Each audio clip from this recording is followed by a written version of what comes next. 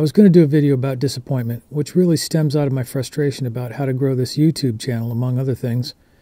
But the more I listened to myself talk, the more it sounded like whining, and I'm not going to hit you with that.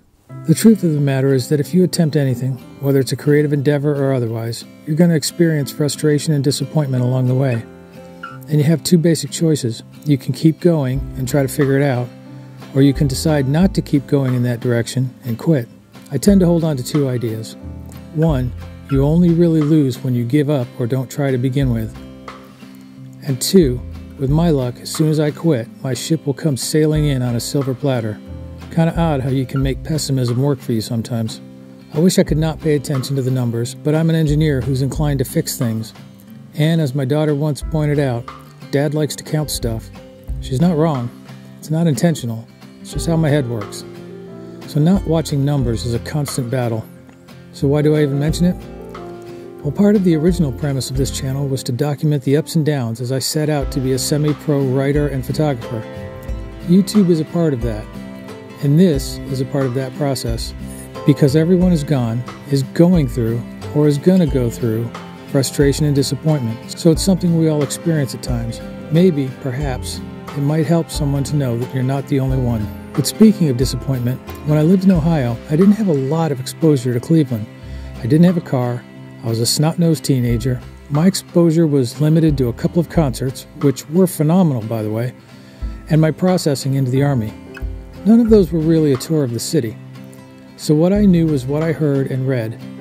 And the Agora Ballroom was some legendary holy land where magic happened.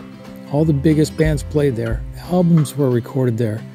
WMMS would do a lunch show live from the Agora with people like Peter Frampton and the like. So much musical history happened there. So I'm all excited. I walked the 2.5 miles from the hotel with my camera and took pictures, said all the appropriate prayers. Cool. The next day, I'm at the Rock and Roll Hall of Fame talking to one of the guys there, and we got around to the Agora, and he's like, of course it's not the original. That one caught fire in 1980? Inside, I shouted, liar, and jumped back and pointed at him. But on the outside, I played it off cool like, oh yeah, I know that. It was like somebody just told me about the Tooth Fairy or the Easter Bunny. What do you mean it's not the original? Doing a little research, it turned out that the original had indeed caught fire in 1986. It was over next to Cleveland State University. I looked it up on Google Maps, and it's now a parking lot. I guess it's not really the kind of thing you want catching on fire next to a college. The building that it's in now on Euclid Avenue has its own history. It was a vaudeville burlesque theater for quite some time, but I've decided that the Rock and Roll Hall of Fame should take part of the pavement out of that parking lot that's now next to the CSU building and put it in the Hall of Fame with a little placard that says, magic happened here, at least until 1986. Unfortunately, that's one of those disappointments you can't really do anything about. It's just one that you have to live with. And live we most likely will. We're going to make it through. I'm still frustrated. I'm still disappointed. I don't really know what to do about it. I guarantee nobody wants to see me in skimpy, tight clothing, so that's not really an option. Although we do kind of seem to have a morbid curiosity about horrible things to look at. Maybe that would be a good option after all. People still watch train wrecks. Although there are whole YouTube channels dedicated to popping pimples and such, maybe me in skimpy clothing would go over okay after all. But I'm going to hold that off until the last resort. In the meantime, I guess I'll just keep on keeping on.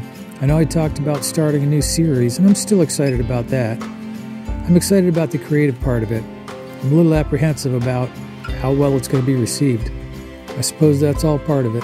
Maybe by next week I'll be back on my meds and everything will be balanced back out again, and I'll have something witty or useful to say. In the meantime, you have a great week. Thanks for joining me. Thanks for supporting me. It really does mean a lot to me. And I will see you then. Bye.